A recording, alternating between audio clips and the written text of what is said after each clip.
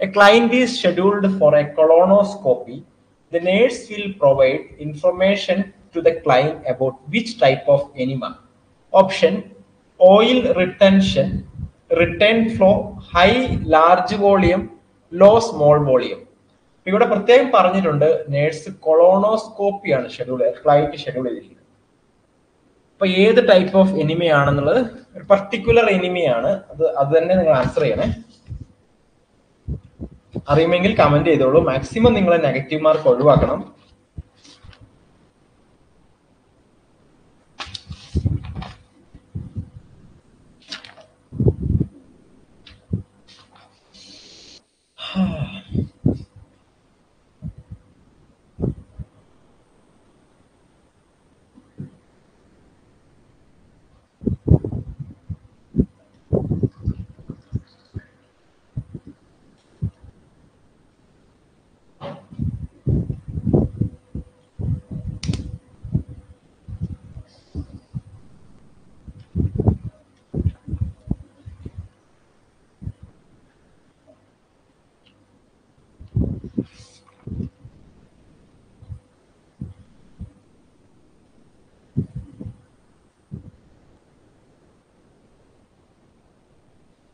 Okay, option B ഇവിടെ comment ചെയ്തിട്ടുണ്ട്. അതുപോലെ ഓപ്ഷൻ സി കമന്റ് ചെയ്തിട്ടുണ്ട്. Option C and option B ആണ് കമന്റ് ചെയ്തിരിക്കുന്നത്.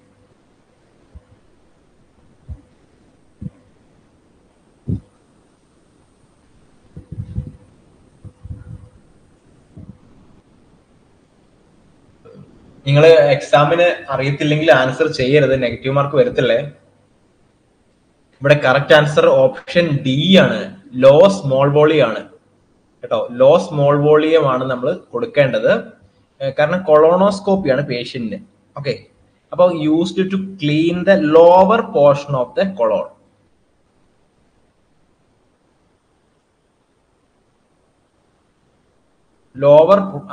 Clean lower portion of the Cologne or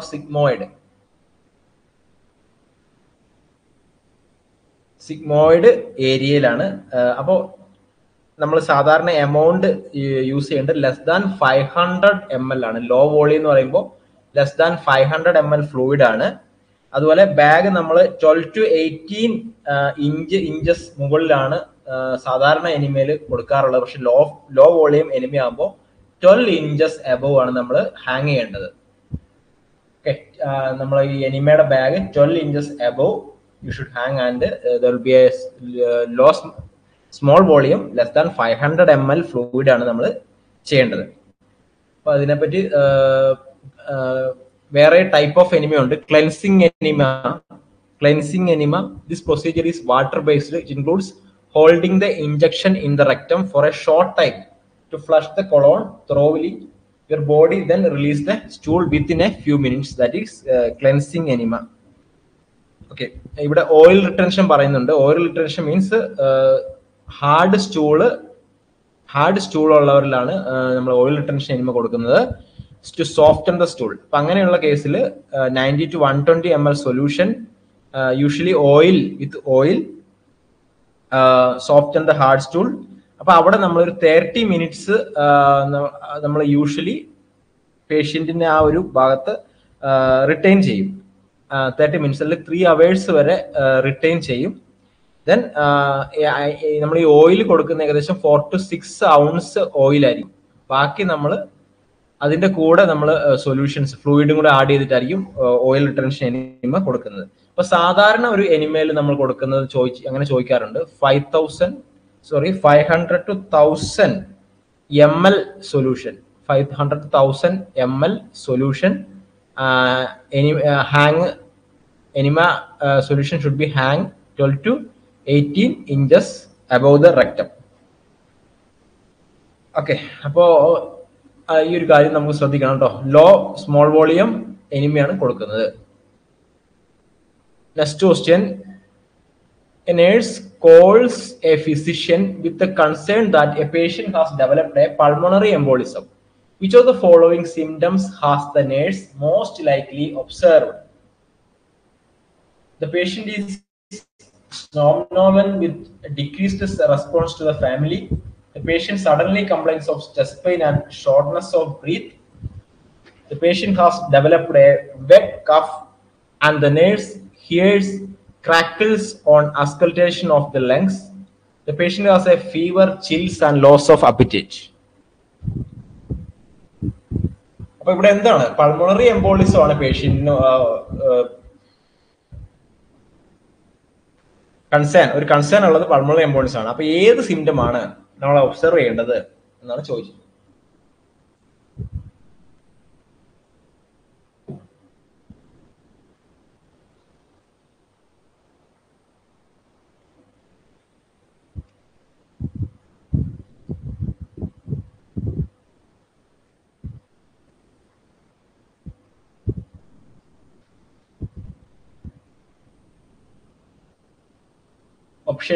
Option B is the correct answer. Option B then എല്ലാവരും comment ചെയ്തിട്ടുണ്ട്. Correct answer ആണ്.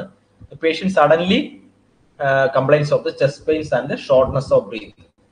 A typical symptom of pulmonary embolism include chest pain, shortness of breath and severe anxiety. അത് നിങ്ങൾ ശ്രദ്ധിക്കണം. ഇത് നിങ്ങൾക്ക് ഞാനിവിടെ നമ്മുടെ ക്ലാസ് കഴിഞ്ഞിട്ട് ആപ്പിൽ പോസ്റ്റ് ചെയ്യും. നിങ്ങളത് വായിക്കണം, റിപ്പീറ്റ് ചെയ്ത് വായിക്കണം.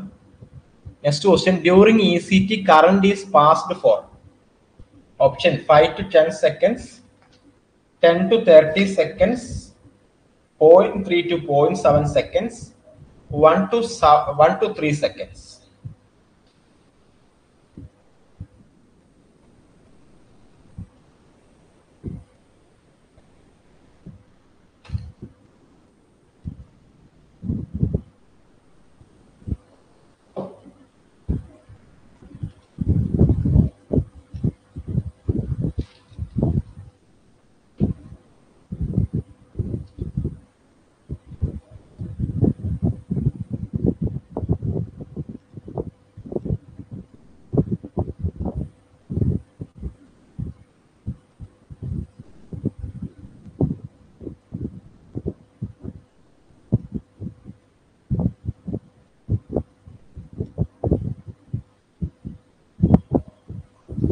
Okay.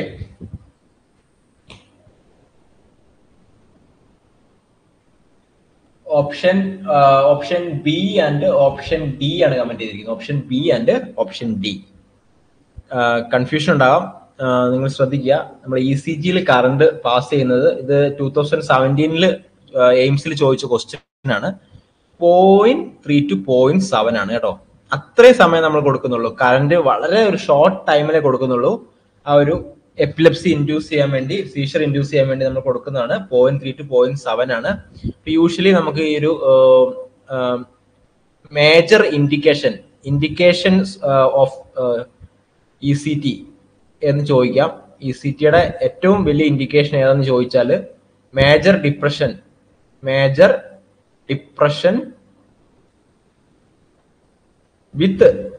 With suicidal ideation.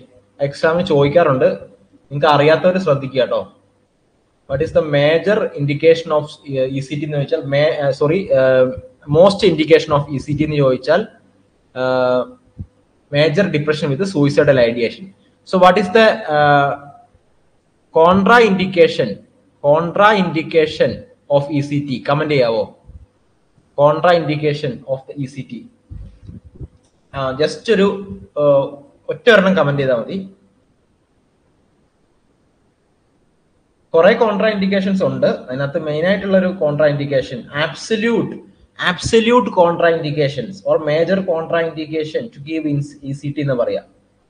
That is the absolute contraindication of ECT. Okay, Jijita correct ആണ്. ICP, increased intracranial pressure. She is correct. Increased intracranial pressure. Sridevi is correct. Allu ICP ആണ് കേട്ടോ. Increased intracranial pressure. Increased ICP ആണ് absolute contraindication of ECT. അതുപോലെ തന്നെ ഇതിന്റെ കൂടെ വരുന്ന കുറച്ച് കണ്ടീഷൻസ് ഉണ്ട്. സെറിബ്രൽ അന്യൂറിസം, അതുപോലെ brain tumour, history of cardiovascular disease, MI, myocardial infarction, especially recent MI, and severe hypertension, pregnancy, ഇതൊക്കെ കോൺട്രാ ഇൻഡിക്കേഷൻ ആണ്. ഇപ്പൊ ECT നമ്മൾ കൊടുക്കുന്ന കറണ്ട് എത്ര വോൾട്ടേജ് എന്ന് ചോദിക്കും. ഓക്കെ, 90 to 150 വോൾട്ട് ആണ്. ആവറേജ് എത്രയാണെന്ന് ചോദിച്ചാൽ 110 വോൾട്ട് ആണ് കേട്ടോ. 110 വോൾട്ടേജ് കറന്റ് ആണ് നമ്മൾ ECTയിൽ കൊടുക്കാറുള്ളത്. 90 to 150 ആവറേജ് 110 ആണ്. അപ്പൊ കറണ്ടിന്റെ കാര്യം മനസ്സിലായില്ലേ? ഓക്കെ, അപ്പൊ നമ്മൾ ജനറലൈസ്ഡ് കൺവൽഷൻസ് ആണ്. ഒരു 10 സെക്കൻഡ് വരുന്നുള്ള ഒരു സീഷർ ആക്ടിവിറ്റീസ് പ്രൊഡ്യൂസ് ചെയ്യുന്നത് 10 സെക്കൻഡ്സ് ആണ്. അപ്പോൾ ഇലക്ട്രോ കൺവൾസീവ് തെറാപ്പിയുടെ കാര്യം നമ്മൾ പറഞ്ഞു. ഇനി നമുക്ക് കുറച്ച് ക്വസ്റ്റ്യൻസ് കൂടെ നോക്കാം.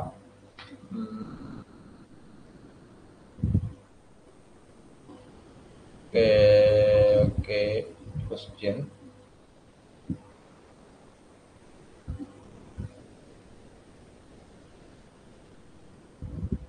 okay, DASH is an autosomal dominant multiple tic disorder that begins in childhood. Option: Landau-Kleffner syndrome, Tourette syndrome, Treacher's-Collins syndrome, Usher's syndrome. So what DASH is an autosomal dominant multiple tic disorder that begins in childhood. So ഇവിടെ multiple ടിക് disorder എന്ന് അറിഞ്ഞാൽ തന്നെ നമുക്ക് ഇതിന്റെ answer ചെയ്യാം. So DASH is an autosomal dominant multiple tic disorder that begins in childhood.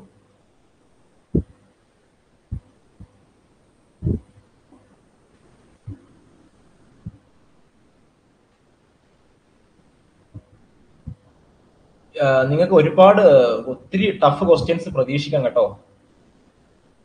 അങ്ങനെ പ്രതീക്ഷിച്ച് പോയാലേ നിങ്ങൾക്ക് ക്വസ്റ്റ്യൻ കാണുമ്പോൾ option B and option A കൂടുതലും പേര് ഓപ്ഷൻ ബി ആണ് കമന്റ് ചെയ്യുന്നത്.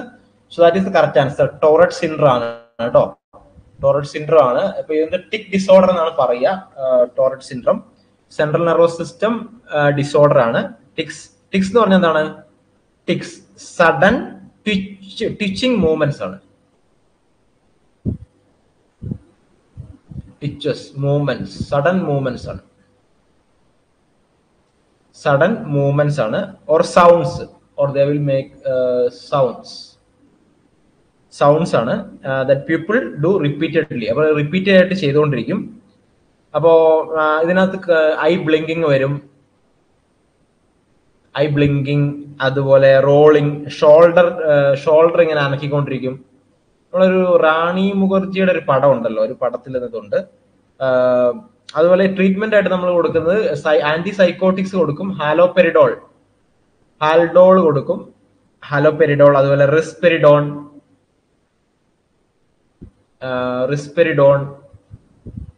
അതുപോലെ ഫ്ലുവനാസിൻ.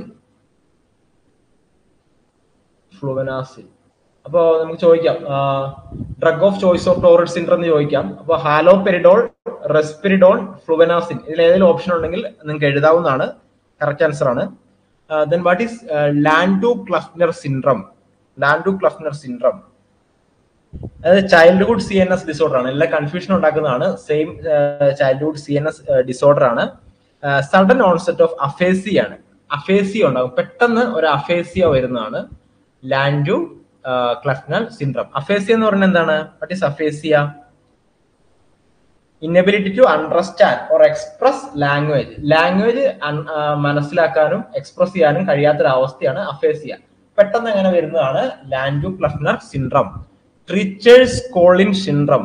സോ ഇതെന്താണ് ട്രീച്ചേഴ്സ്-കോളിൻ സിൻഡ്രോം? ചിലപ്പോൾ ചോദിക്കാം കേട്ടോ, ഏത് വേണേലും അറിഞ്ഞിരിക്കണം നമ്മള്. ട്രീച്ചേഴ്സ്-കോളിൻ സിൻഡ്രോം എന്ന് പറഞ്ഞാൽ some bones and tissues in phase are not developed. അപ്പൊ നമ്മുടെ മുഖത്തുള്ള bones or tissues in face are not developed. Rare ആയിട്ടുള്ള കാണുന്നതാണ്. some bones and tissues in face are not developed. That is an inherited disorder. That is what is Usher's syndrome. So partial or total hearing loss ആണ്. Hearing loss ആണ് കേട്ടോ ഇവിടെ വരുന്നത്. യൂഷേഴ്സ് സിൻഡ്രത്തിൽ വരുന്നത് partial or total hearing loss ആണ്. Hearing ലോസിന്റെ കൂടെ vision ലോസും ഉണ്ടാവും. vision loss and hearing loss that worsen over time. Okay, central nervous system disorders are that worsen over time. So next question. Following are the muscles of pharynx. Last question ആണ് ഇന്നത്തെ. Following are the muscles of pharynx except option superior constrictor, palatoglossus, salpingopharyngeus, inferior constrictor. So following are the muscles of the pharynx except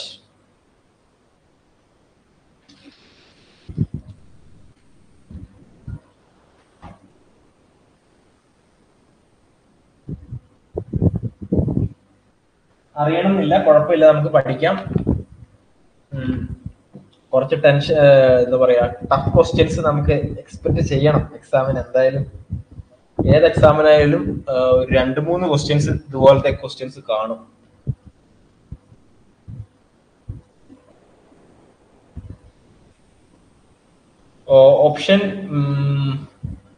option B comment ചെയ്തിട്ടുണ്ട് അല്ലെ. Option C and option A Jijitha അറിയില്ല. Okay, അറിയണ്ട, നമുക്ക് അറിയത്തില്ലെങ്കിൽ നിങ്ങൾ comment ചെയ്യാതിരിക്കുക നല്ലത് കേട്ടോ. അറിയത്തില്ലെങ്കിൽ comment ചെയ്യണ്ട കേട്ടോ. സോ ഇവിടെ കറക്റ്റ് ആൻസർ ഓപ്ഷൻ ബി ആണ്, പലറ്റോഗ്ലോസസ്. പലറ്റോഗ്ലോസസ് എന്ന് പറഞ്ഞാൽ എന്താണ്? ബാക്കിയുള്ള സുപ്പീരിയർ കൺസ്ട്രിക്ടർ, അതുപോലെ സ്റ്റൈലോ ഫാരിഞ്ചിയസ്, മിഡിൽ കൺസ്ട്രിക്ടർ, ഇൻഫീരിയർ കൺസ്ട്രിക്ടർ, ഇതൊക്കെ ഫാരിങ്സിലുള്ള മസിൽസ് ആണ്. ഫാരിങ്സിലുള്ള മസിൽസ് ആണ് പലറ്റോഗ്ലോസസ്. പലറ്റോഗ്ലോസസ് എന്ന് പറഞ്ഞാല് എന്താണ്? ടങ്ങിലുള്ള മസിൽസ് ആണ്. ടങ്ങിലുള്ള മസിലാണ്. ടങ്ങിലാണ്, അതായത് 1 among the 4 extrinsic muscles. ടങ്ങിലുള്ള extrinsic muscles ആണ്. എക്സ്ട്രിൻസിക് മസിൽസ് ടങ്ങില് 4 എണ്ണം ഉണ്ട്. അതിനകത്ത് ഒന്നാണ് പലറ്റോഗ്ലോസസ്. ഓക്കെ, അപ്പൊ ഇത് ടങ്ങില് അല്ലെങ്കിൽ സോഫ്റ്റ് പാലറ്റില്, നമ്മുടെ സൈഡിലായിട്ടുള്ള സോഫ്റ്റ് പാലറ്റില്ലേ, ഹാർഡ് പാലറ്റും ഉണ്ട്, സോഫ്റ്റ് പാലറ്റും ഉണ്ട്. അപ്പൊ സോഫ്റ്റ് പാലറ്റിന്റെ ഭാഗത്തും ഈ മസിൽ തന്നെ ഉണ്ട്. അപ്പൊ സോഫ്റ്റ് പാലറ്റിലുള്ളതും ടങ്ങിലുള്ള മസിലുമാണ് പലറ്റോഗ്ലോസസ്. എക്സാമിന് ചോദിച്ചാല് ആൻസർ ചെയ്യണം കേട്ടോ. സോഫ്റ്റ് പാലറ്റിലുള്ള മസിൽസ് ആണ് കേട്ടോ. ഒരു ക്വസ്റ്റ്യൻ കൂടെ നോക്കാം. Incidental teaching is most effective for dashed children. Option ADHD, hearing impairment, autism, all of the above.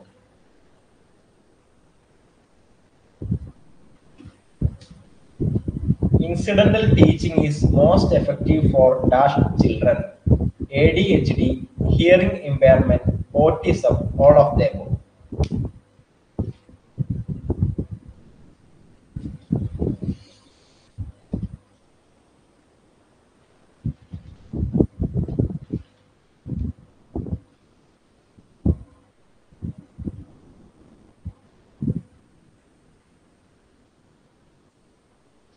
Option ഡിയും ബിയും എയും കമന്റ് ചെയ്തിട്ടുണ്ട്. ഓക്കെ, സോ ഇവിടെ കറക്റ്റ് ആൻസർ ഞാൻ പറയാം. ഓട്ടിസം ആണ് കേട്ടോ. ഓട്ടിസം ആണ്, ശ്രദ്ധിക്കണം. ഇൻസിഡന്റൽ ടീച്ചിങ് ഓട്ടിസം ആണ് കേട്ടോ കറക്റ്റ് ആൻസർ. ഓട്ടിസം എന്ന് പറഞ്ഞാൽ നാച്ചുറൽ ടീച്ചിങ് ടെക്നിക് ആണ് incidental teaching. That is natural.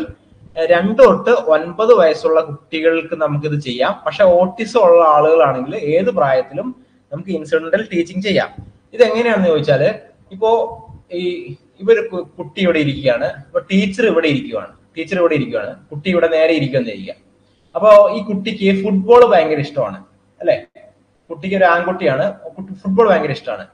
അല്ലെങ്കിൽ മറഡോണയെ ഭയങ്കര, അല്ലെങ്കിൽ നമ്മുടെ മെസ്സിയെ ഭയങ്കര ഇഷ്ടമെന്ന് ഇരിക്കുക. മെസ്സിയുടെ ഫോട്ടോ ഇവിടെ വെച്ചിരിക്കുകയാണ്. മെസ്സി ടീച്ചറിന്റെ പുറകിൽ മെസ്സിയുടെ ഫോട്ടോ വെച്ചിട്ടുണ്ട്. അപ്പൊ ഈ കുട്ടി മെസ്സിയുടെ ഫോട്ടോ കാണുന്നുണ്ട്. ഓക്കെ, മെസ്സിയുടെ ഫോട്ടോ കാണുമ്പോൾ കുട്ടി എന്ത് ചെയ്യുന്നു? എന്തെങ്കിലും ചോദിക്കാൻ വേണ്ടി ശ്രമിക്കും, അല്ലെങ്കിൽ എന്തെങ്കിലും എക്സ്പ്രസ് ചെയ്യാൻ വേണ്ടി ശ്രമിക്കും. ടീച്ചർ ഈ കുട്ടി കാണുന്ന പോലെ ആണ് വെച്ചിരിക്കുന്നത്. പക്ഷെ ഈ ടീച്ചർ മെസ്സിയുടെ പേരൊന്നും പറയുന്നില്ല, അല്ലെങ്കിൽ ഫുട്ബോളിന്റെ പേരൊന്നും പറയുന്നില്ല. പക്ഷെ ഈ കുട്ടി ഇത് കാണുമ്പോൾ എന്താണ്? ഇത് കാണുമ്പോൾ ഇങ്ങനെ കൈ ചൂണ്ടി അല്ലെങ്കിൽ എന്തെങ്കിലും സംസാരിക്കാനൊക്കെ ശ്രമിക്കും. അങ്ങനെ ഒരു ശ്രമം കൊടുക്കുന്നതാണ് ഇൻസിഡന്റൽ ടീച്ചിങ്. എക്സാമിൻ്റെ തലേദിവസം വരെ നിങ്ങൾക്ക് ഡീറ്റെയിൽഡ് ക്ലാസ് കിട്ടാൻ വേണ്ടി എൻ്റെ നമ്പറിലൊന്ന് കോൺടാക്റ്റ് ചെയ്യാവുന്നതാണ്. അപ്പോൾ ആ നമ്പറിലെ ഡീറ്റെയിൽസ് ഞാൻ ആദ്യം കൊടുത്തിട്ടുണ്ട്. Okay, all the best.